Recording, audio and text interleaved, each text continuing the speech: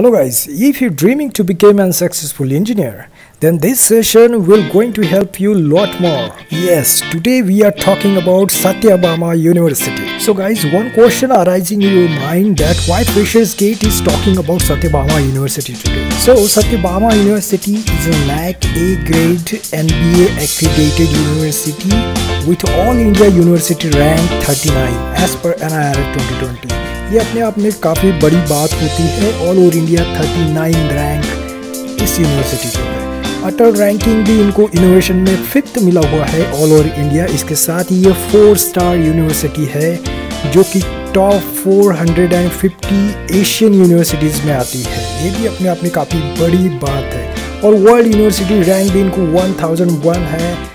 और ऐसे यूनिवर्सिटी में कौन नहीं पढ़ना चाहेगा। सो जाहिर सी बात है, अगर आपको यहाँ पे एडमिशन चाहिए इंजीनियरिंग सेक्शन में जाने के लिए तो आपको SAEE प्री एग्ज़ाम देनी बहुत ज़रूरी है। सो व्यूअर्स, आज के स्पेशल सेशन में हम कई सारी चीज़ें एक्सप्लोर करने वाले हैं सत्यभामा यूनिवर्सिटी के बारे में कि कैसी यूनिवर्सिटी है, कैसे ये एग्ज़ाम होती है, क्या एलिजिबिलिटी रहेगी और कैसे यहाँ पे स्टूडेंट्स को 41 लाख पर एनम तक के पैकेजेस मिलते हैं ऐसे पैंडेमिक सिचुएशन में भी।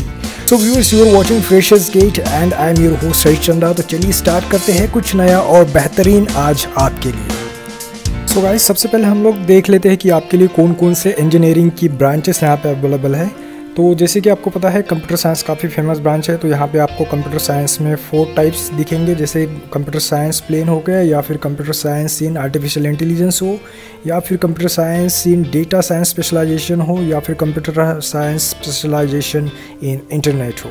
साथ ही में यहाँ पे इलेक्ट्रॉनिक कम्युनिकेशन ब्रांच है, मैकेनिकल है, IT है, इलेक्ट्रिकल एंड इलेक्ट्रॉनिक्स है, मैकेट्रॉनिक्स है, बायोटेक्नोलॉजी हो, बायोमेडिकल हो, एरोनॉटिक्स हो या फिर ऑटोमोबाइल हो। तो ऐसी कई सारी क्वालिटी इंजीनियरिंग ब्रांचेस यहाँ पे आप लोगों के लिए है।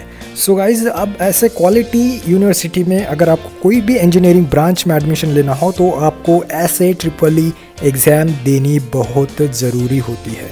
अब इस एग्ज़ाम के बारे में हम टोटल जानेंगे कि क्या एलिजिबिलिटी रहेगी, कैसा पैटर्न होगा, सिलेबस क्या रहेगा और कैसे आप इसमें लास्ट ईयर पेपर्स की प्रैक्टिस भी कर सकते हैं।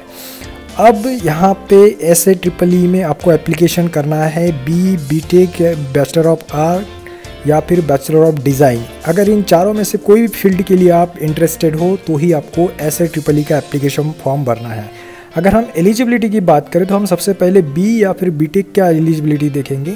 तो यहाँ पे आपको 10+2 होना चाहिए फिजिक्स, केमिस्ट्री, मैथमेटिक्स या फिर कंप्यूटर, IT या फिर बायोलॉजी जैसे सब्जेक्ट के साथ। और इसमें आपको मिनिमम 45 परसेंटाइल होना चाहिए।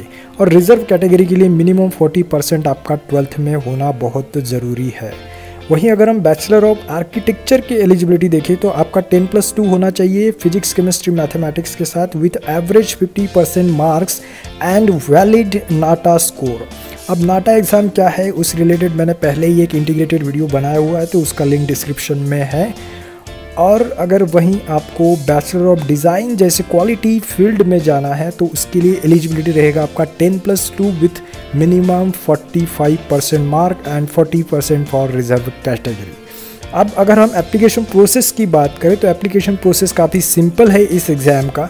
सिर्फ 5 स्टेप आपको फॉलो करने हैं। वेबसाइट पे जाना है उनके और आपको रजिस्ट्रेशन पे क्लिक करना है, आपका मेल वेरीफाई करना है, एप्लीकेशन फॉर्म में डिटेल्स भरनी है, डॉक्यूमेंट्स अपलोड करने हैं और सबमिट करना है। बस आपका एप्लीकेशन प्रोसेस कंप्लीट हो जाएगा। अब इसी के बाद सबसे बड़ी बात आ जाती है यहाँ पे फीस स्ट्रक्चर या फिर क्या क्या फैसिलिटी आप लोगों के लिए है।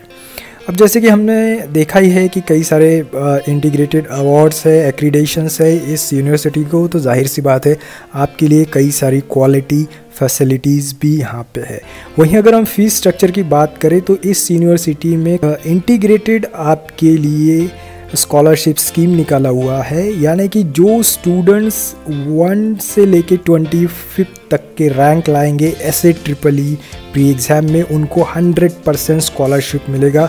यानी कि आपको कोई भी कॉलेज फ़ी या फिर हॉस्टल फ़ी पे नहीं करनी है। ये सबसे बड़ी बात यहाँ पे आप लोगों के लिए है। वहीं अगर जिन स्टूडेंट का 26 से लेके 2500 तक के रैंक आता है इस एग्ज़ाम में, तो उनका फ़ीस स्ट्रक्चर कैसे रहेगा वो भी मैंने यहाँ पे दिया हुआ है।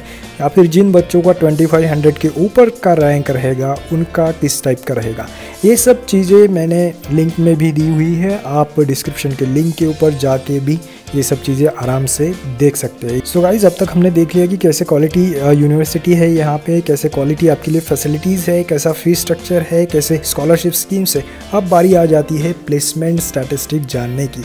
अगर हम इस पैंडेमिक जैसे ईयर में भी देखें 3.68% की ग्रोथ हुई है यहाँ पे प्लेसमेंट्स में, और 41 लाख का हाईएस्ट CTC भी इस बार गया हुआ है। अगर हम अदर यूनिवर्सिटीज़ की बात करें तो उनका कहीं ना कहीं फॉल हुआ है, डिक्रीज़ हुआ है प्लेसमेंट में पैंडेमिक की वजह से, लेकिन उल्टा इनका 3.68% के साथ ग्रोथ हुई है। और यहाँ पे मीडियन सैलरी पैकेजेस में भी इनकी ईयर वाइज ग्रोथ देखने को मिली है। 4.2 लाख पर एनम का मीडियन सैलरी पैकेज गया हुआ है। 230 के आसपास कंपनियां यहाँ पे आ चुकी है स्टूडेंट को रिक्रूट करने के लिए, जहाँ पे 1822 स्टूडेंट्स को ऑफर्स मिले हैं, यानी कि नियर अबाउट 2000 के आसपास स्टूडेंट्स बीन प्लेस्ड। और अगर हम माइलस्टोन की बात करें, रिसेंट अचीवमेंट की बात करें, तो यहाँ पे 90% से भी ज़्यादा का प्लेसमेंट इस यूनिवर्सिटी में देखा गया है ऐसे पैंडेमिक सिचुएशन में भी।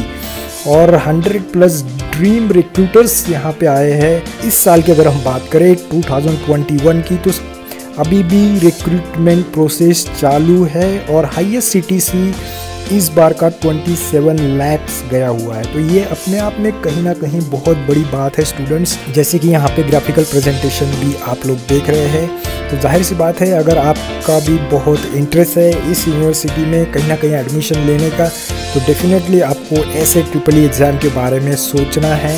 इस रिगार्डिंग मैंने एलिजिबिलिटी हो या फिर इनके लास्ट ईयर पेपर्स हो, इन सब का लिंक मैंने डिस्क्रिप्शन में दिया हुआ है। मैं आशा करता हूं कि आज का स्पेशल सेशन आपको काफ़ी पसंद आया होगा। ऐसे ही नए और यूनिक एजुकेशनल स्टफ के लिए हमें शेयर करें, सब्सक्राइब करें और बेल आइकन भी दबाना मत भूलिए। सो अगली बार फिर मिलते हैं और एक एजुकेशनल स्टफ के साथ। Till then have a great day, have a great time and thanks for watching guys.